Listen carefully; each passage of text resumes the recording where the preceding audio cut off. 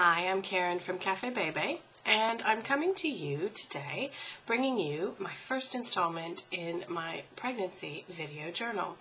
As many of you may know, I am indeed pregnant at the moment, and hopefully for many more moments, a lot more moments actually.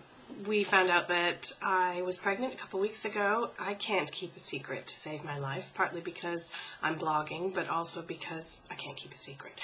So we decided to tell friends and family a couple weeks ago and made the announcement on the blog on Tuesday.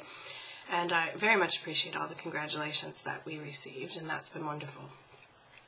So really, unfortunately, we're only about 7.5 weeks along. There's a long way to go because, as most of you know, a pregnancy is 40 weeks. So we've got another 33 weeks to go, so that's a bit of a long time. But today, I had my first appointment at the midwife. It was what they call here in the UK, the booking in appointment, where you go and you sit down and you answer a lot of questions and tick a lot of boxes and fill out a lot of this and a lot of that. And you get appointments made for this, that, and the other thing. Not terribly interesting, but mainly just getting information down. I did find out that thanks to my age, I am in a different classification for pregnancy and will be automatically referred to a consultant who I will see sometime in the hopefully not too distant future to discuss my pregnancy, but also discuss delivery options. That's, I think, in part due to my age, but also down to the fact that little miss was an emergency cesarean, and I will be standing firm on the decision to have an elective cesarean this time around. We had a miserable first labor and delivery of little miss. Although she was very healthy and happy, it was not fun.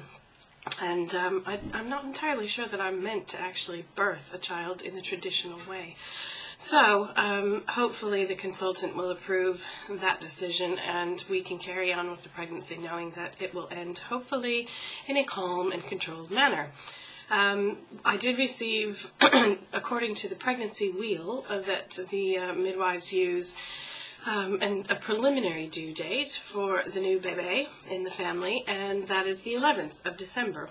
Of 2011. That would be a really cool date, actually. 11, 12, 11. But more than likely it won't actually be that date because generally if you do a cesarean, elective cesarean, they go about a week before the end of your pregnancy anyway. So we'll have to see how this all goes. But at this juncture, within the first 2 weeks of December, there should be a new bebe in the household, which will be lovely. The appointment with the midwife was pretty uneventful. Funny questions that they ask a little bit, and I received many things to take away. They give you all these magazines and all these resources, which is a bit funny the second time around because you've kind of already done it, but I guess they feel the need to give you, paper. I also have one on Parents' Guide to Money, so if anyone wants this, let me know and I'll be happy to send it to you. But that's the beginning. I do have a due date, or not a due date, I have a date for our first scan, which is the end of May, so hopefully we'll be able to bring happy news and good pictures of hopefully just one baby for the Joyce household.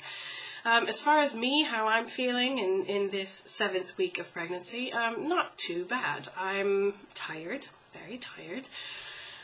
Feeling generally nauseous most of the time, but I have not had my head in the toilet at all, which is a good thing.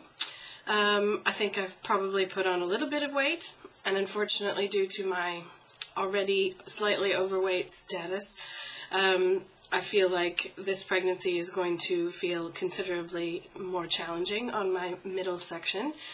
My stomach is already burgeoning, so there's no point in hiding it anymore. I just wear floaty tops. The one thing I do have going for me is I do have quite thin legs, so I've decided this pregnancy I'll be wearing leggings and floaty tunic tops. May as well, sort of flatter one part of me, so anyone who would like to contribute to that is more than welcome. So that's pretty much me for week 7 of the mini bebe pregnancy. No major cravings, having some fruit cravings, which I had with Little Miss, and for some reason quite drawn to sweet chili sauce, dipping sauce. and, you know, things I probably shouldn't be eating, like hash browns and chips. I'm really hoping I don't have any baguette cravings, because as many of you know, I can't have any gluten in my diet. So any bread cravings or proper pasta cravings are going to be met with much consternation on my part. So that is week 7 in the mini baby pregnancy, and I'll come to you next week, hopefully with more good news and some thoughts about ongoing pregnancy. So have a great week. Thanks very much, and thanks again for all of your wishes of congratulations. We really do appreciate it, and we're very excited. Bye.